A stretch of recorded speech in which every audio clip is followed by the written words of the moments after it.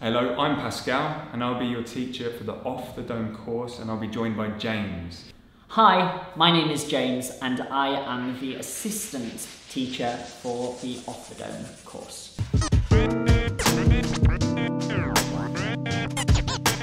Pretty much anybody in the world has a mouth and they can access this art form, and I think giving them the tools as to how to do it in a really simple basic platform, and then they can go off and explore in other ways as we have.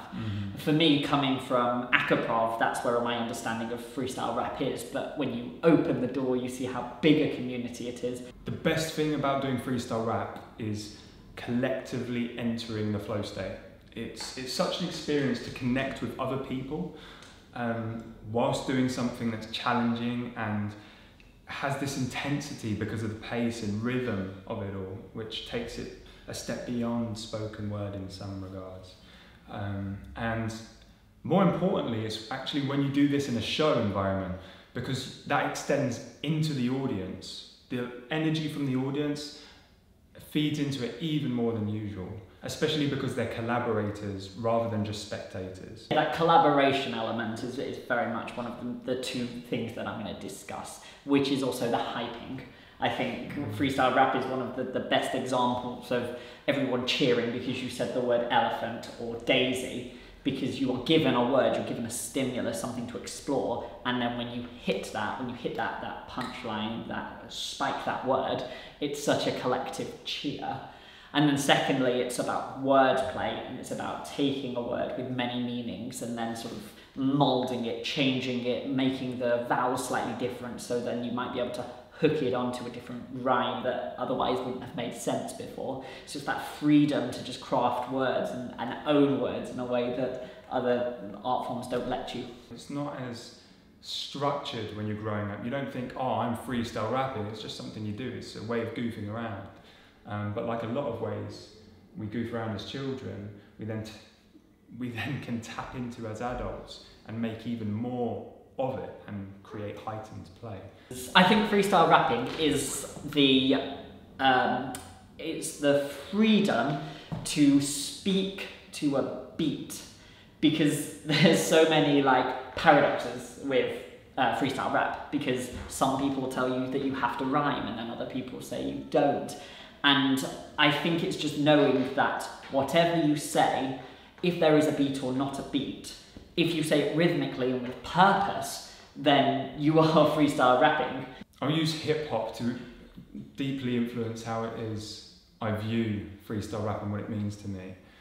Because it's in the word itself, free and style, right? It's about freedom to express your style and to own it as something that's so fundamental to hip hop. It's about embracing individuality but not at the expense of community. It's always with the community, and individuals can have their own style whilst feeding into other people's styles, because you don't know your style until you come across other people. I was raised by the residual genres of skate culture, so they were very much a community that understood how well punk rock and hip hop go together.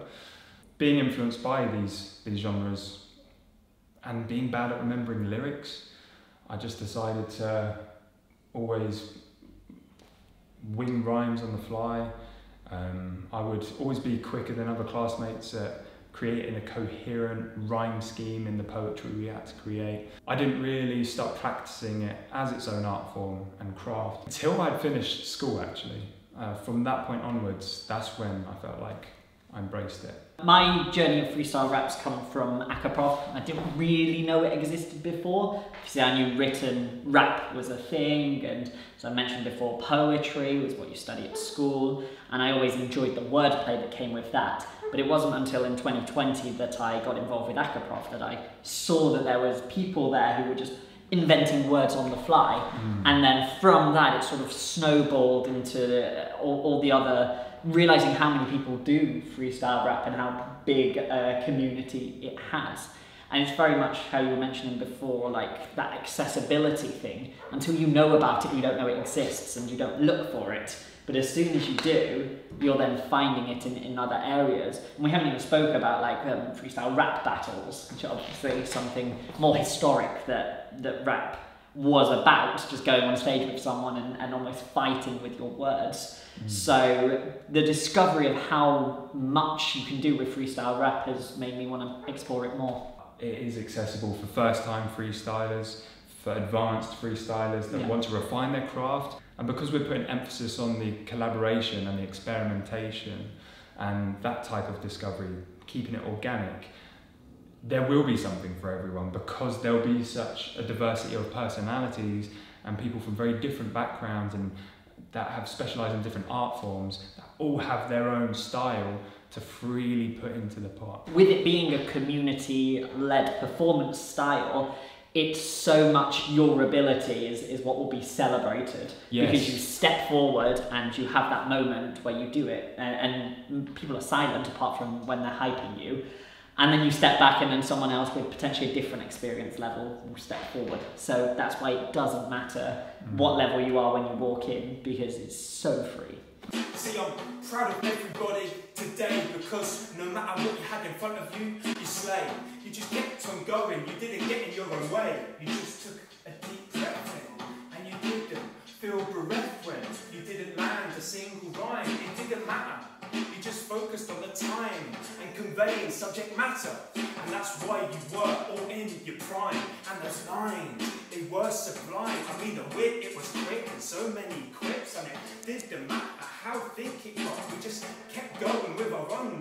Yeah, I feel really blessed when we did that scene set in a western. And it definitely wasn't a slog to watch the scene set with a hot dog. Those two wives that loved to bicker, they loved, but we really cared quicker, because they rocked that scene so well. And that's not all to tell, because there was another crocodile or alligator. Does it matter? We'll find out later.